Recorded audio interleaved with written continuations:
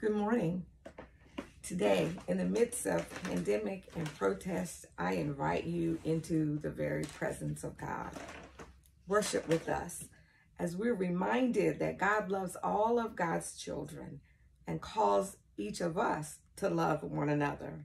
Join us then in the songs and the sermon. Join us as we lift the symbols of worship. Join us and be reminded that in our humanity, we are all united and one under God.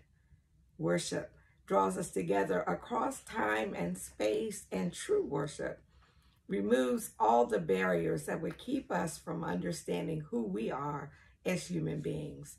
Worship with us today and be blessed.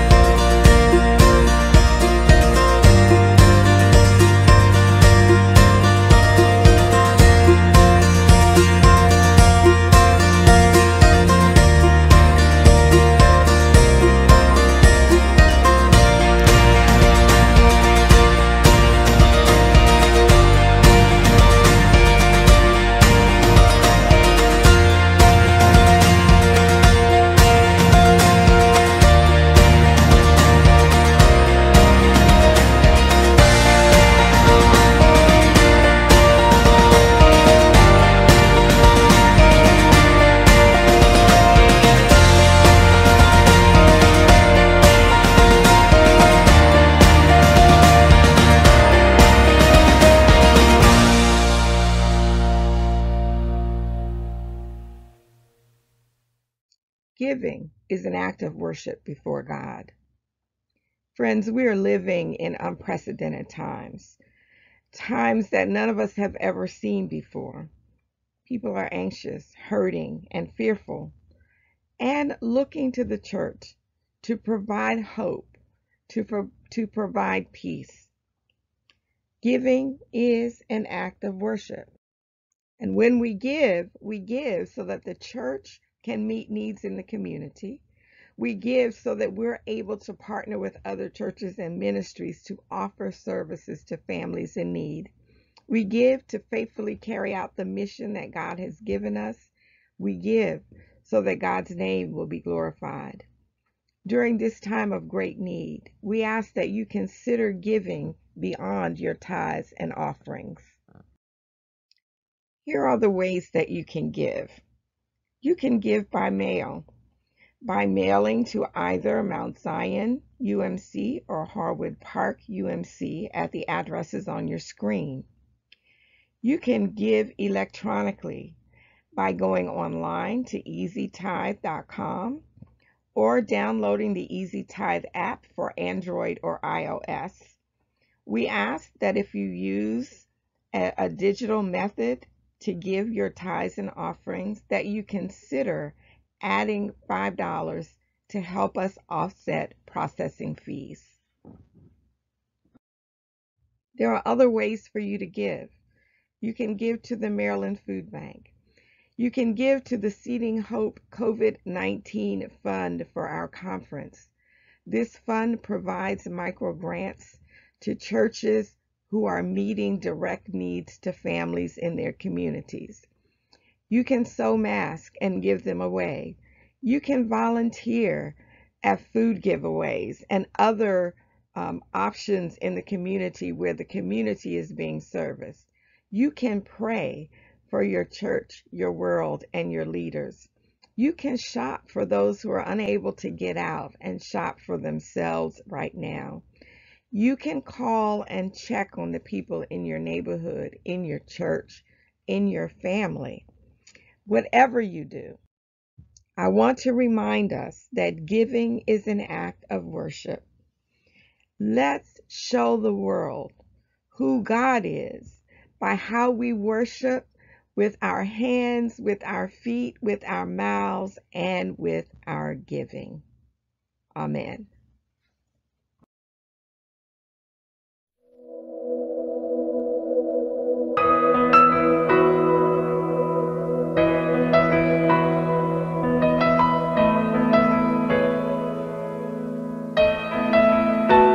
I can only imagine what it will be like when I walk by your side.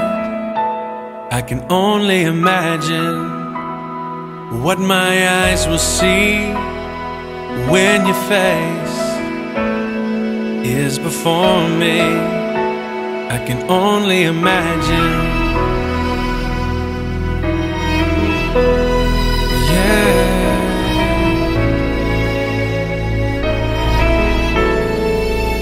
Surrounded by your glory, what will my heart feel? Will I dance for you, Jesus? Or in awe of you be still? Will I stand in your presence? Or to my knees will I fall? Will I sing hallelujah? Will I be able to speak at all? I can only imagine. I can only imagine. I can only imagine when that day comes and I find myself standing in the sun. I can only imagine when all I would do is forever, forever worship you. I can only imagine, yeah. I can only imagine. Surrounded by your glory, what will my heart feel? Will I dance for you, Jesus? Or in awe of you be still? Will I stand in your presence? Or to my knees will I fall? Will I sing hallelujah? Will I be able to speak at all? I can only imagine. Yeah, I can only imagine. Surrounded by your glory, what will my heart feel? Will I dance for you, Jesus?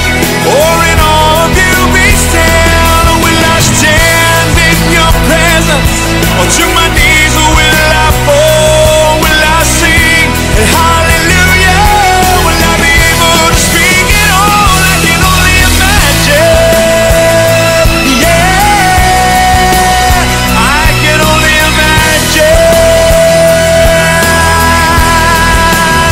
I can only imagine.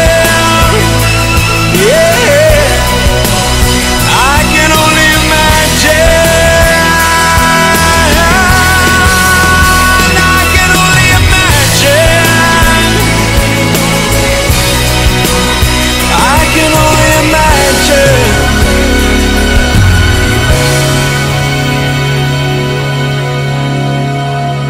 I can only imagine when all I would do is forever, forever worship you.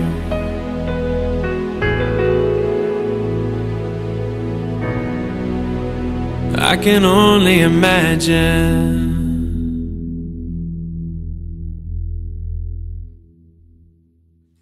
Join me in reading from the book of Revelation, chapter 1, verses 1 through 8. The revelation of Jesus Christ, which God gave him to show his servants what must soon take place, he made it known by sending his angel to his servant John, who testified to the word of God and to the testimony of Jesus Christ, even to all that he saw. Blessed is the one who reads aloud the words of the prophecy, and blessed are those who hear and who keep what is written in it, for the time is near. John, to the 7 churches that are in Asia, grace to you and peace from him who is and who was and who is to come, and from the 7 spirits who are before his throne, and from Jesus Christ, the faithful witness, the firstborn of the dead, and the ruler of the kings of the earth. To him who loves us and freed us from our sins by his blood and made us to be a kingdom of priests serving his God and Father, to him be glory and dominion forever and ever. Amen. Look, he's coming with the clouds. With every eye will see him, even those who pierced him, and on his account all the tribes of the earth will wail. So be it. Amen. I am Alpha and Omega, says the Lord God, who is and who was and who is to come, the Almighty. And for a word today, pandemic, protest, and presence. Let's bow our heads in prayer. God, we thank you and we praise you that in this time of global pandemic, you've made it clear to us that your spirit is active in the world. God, remind us that in a time of protest, that our job as the church is to stand with those who are downtrodden, those who are vulnerable, those who have been oppressed down through the ages. Remind us, Lord God, in this moment that Black lives matter. Remind us that all life is precious to God, but that God has always had a preference for those who are being oppressed. Let the church stand then with those whom God chooses. It's in Jesus' name I pray. Amen. In the past 3 months, we've experienced a pandemic of global proportions. And in this pandemic, persons affected are gasping for breath. We've witnessed on tape the murder of George Floyd, and his last words were, "I can't breathe." We've seen people so convicted by the notion that God created all human beings as persons of sacred worth, that they've thrown off the shackles of being sheltered in place for COVID-19. They've thrown away all aspects of social distancing. They are sometimes donning masks and sometimes not, but they're standing to declare that God created all human beings in God's image. All of this is going on right now. We've seen the best of humanity, those who sacrifice themselves to care for others, and we've seen the worst of humanity, those who use this time of unrest as a time to stir up dissidents, a time to take care of their personal gratifications, a time to point the finger at others. What is the church's response in this hour? Do we just put our head in the sands and say, "Praise the Lord, I'm blessed and highly favored"? Or is there a word for the church and from the church today? John was a follower of Jesus Christ, and he had been sent to prison on an island called Patmos because he dared to say that Christian lives matter. He dared to say that every life is so important that God sent God's Son so that whoever believed in God's Son would not perish but have everlasting life. John is sent to prison because he had the audacity to declare that Jesus Christ died for all and Jesus was the only way to salvation. He's sent to an island called Patmos. Patmos is similar to our Alcatraz in that it's on an island and it's a little bit difficult to get to and to escape from. John is on this island and probably a lot like you and me, complaining a little bit to God. You know, God, I've done everything you've called me to do. I've stood up for those who were unable to stand for themselves.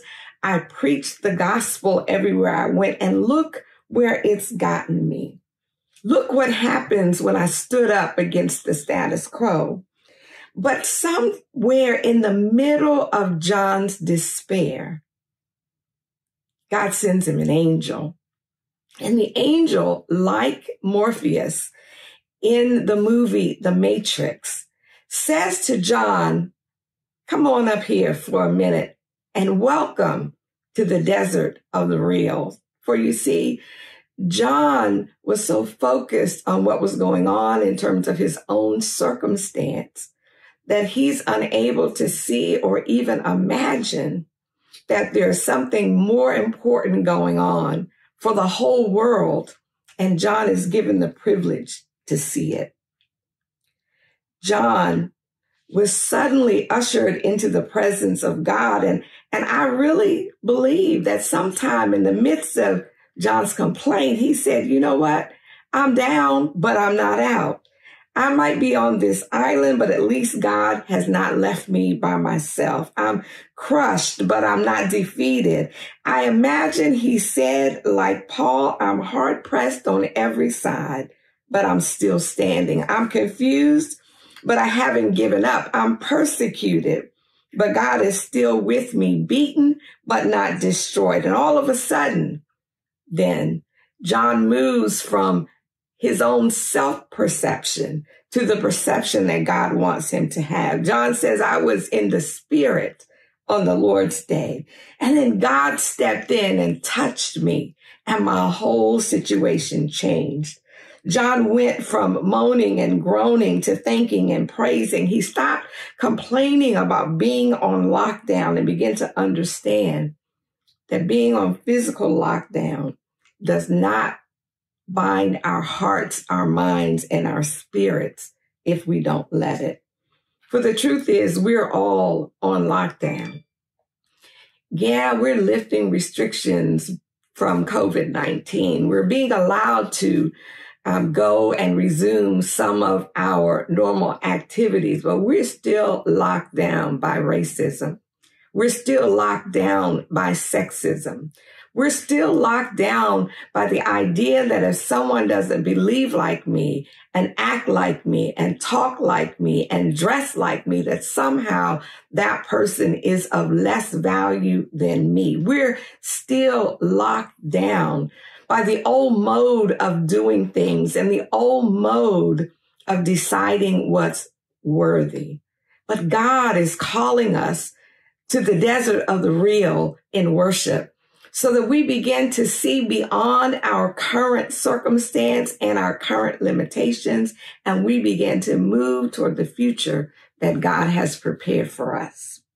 So John is called up into heaven, and John sees what's going on from heaven's perspective, not just from his perspective. For when we are connected to the Spirit of God, we see for ourselves the futility of the barriers that we've placed to divide ourselves, the barriers of racism and sexism, the barriers of nationalism, the barriers that keep us separated and closed in. Jesus appears to John and says, I am Alpha and Omega, the beginning and the end. John, I'm the one that died, but now I'm alive forevermore. I went to the cross to break down every barrier in humanity. And so John is given a task to write to the church at Ephesus and let them know that they won't die if they let go of all of their policies and procedures that exclude people. It's okay to not do things the way we've always done them before. Write to the church at Smyrna and let them know that they don't have to be held back and held captive by their poverty. Write to the church at Pergamum and let them know that death does not have to make them afraid because the one they serve has already conquered death. Write to the church at Thyatira and let them know that even false prophecies and fake news can't keep them from God's destiny. Write to the church at Sardis and tell them it's time to wake up. It's time to acknowledge all the isms and issues that keep people excluded and away from the hand of God. Let them know that they're not doing the work of justice that they were created to do. Write to the church at Philadelphia and remind them that I've broken them out of the prison of self-centeredness. And write to the church of Laodicea and let them know that if they don't change their ways, they will surely die. Jesus is saying to John and to the church, I'm the one in control.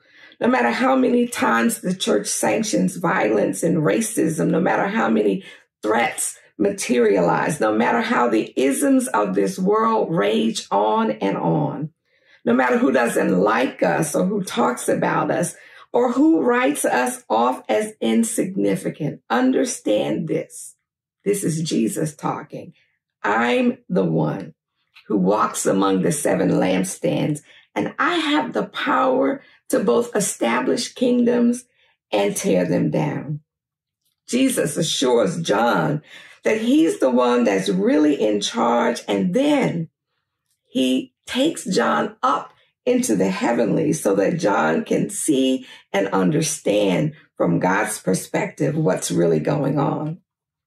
See, John's perspective and our perspective is down here in the trenches, often discouraged and frustrated because we can't really see what's going on. But John was reminded, and John writes to remind us, that we serve the God of the universe, and that God is already working things out on our behalf. When John gets up into the heavenly, he sees a number that no person can count. People of all races and ethnicities, people from every tribe and nation. And he saw angels and heavenly creatures crowded around the throne of God, all bowing down, not to any ideology, not to any faith tradition, not to any set of rules. They were bowing down before the throne of God, God's self. And it dawned on John that God alone is the center of the universe. And even when it looks like all hell is breaking loose here on earth, God will handle God's business. So John's perspective changed, and then his focus changed. A lot of what we go through is because we're focused on ourselves. We're focused on our own comfort.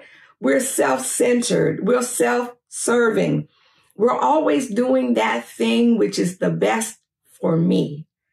But God calls us to a different focus and a different perspective, because when we begin to focus on God and not ourselves, we open up all the possibilities that God has for us. We see people like God sees them. We see circumstances like God sees them. And when we see things the way God sees them, we have the power to change. When we recognize that when we cut any human being, regardless of the color, regardless of sexual orientation, regardless of ableness, regardless of age, they all bleed, and they all bleed red. When you look at us on the inside, we're all the same. Therefore, any ideology that lists one group of people over another is an ideology that's no longer focused on God. John received God's vision, and that vision reoriented John's mind, so that even though his body was physically on lockdown, his mind, his soul, his spirit were able to see and respond to what God says and what God is doing in the world. And finally, once his perspective changed and once his focus changed, John began to live in the presence of God. There's healing in the presence of God. There's restoration in the presence of God. There's freedom in the presence of God. There is reconciliation in the presence of God. Jesus said, the Spirit of the Lord God is upon me, and he has anointed me to preach good news to the poor. He sent me to proclaim freedom for the prisoners and recovery of sight for the blind, to release the oppressed, to proclaim the year of the Lord's favor. The presence of God motivates us to action and reminds us that God has a plan and a purpose for God's people. God did not send a pandemic, and God did not orchestrate the murder of George Floyd, but God is using that to remind us of some things. God is using these two events to remind us that all of humanity is important, that every life, no matter the age, no matter the racial identity, no matter the gender, no matter the nationality or sexual orientation, every life is important to God. As we look at the counts that are going up because of COVID-19, we're realizing that all of us are impacted and all of us are vulnerable. When we look at the losses in this nation, particularly around racism, around classism, around this idea that if you don't make a certain amount, if you're not a productive member of society, then perhaps you are expendable. We found during this COVID-19 that some of the folk we thought were expendable are essential. And some that we thought were essential are not as essential as we thought. The truth is, Jesus came, he lived, and he died. He got up from the grave to remind us that all of us are essential. I invite us to move from pandemic and protest into God's presence. I want us to protest. I want us to stand against racism. I want us to stand against sexism. I want us to stand against any ism in this world that pits human beings against other human beings. I want us to stand up for the poor. I want us to stand up for the unborn. I want us to stand up in ways that count for people who aren't able to stand up for themselves. But in all of our standing, I want us to remember that we operate out of the presence of God, and in the presence of God, there is fullness of joy. Amen.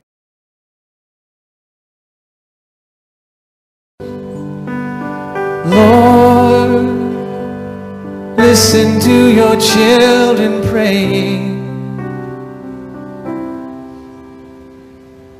Lord, send your spirit in this place. Oh Lord, listen to your children pray. Send us love, send us power, send us grace. Send us love, Send us power, send us grace.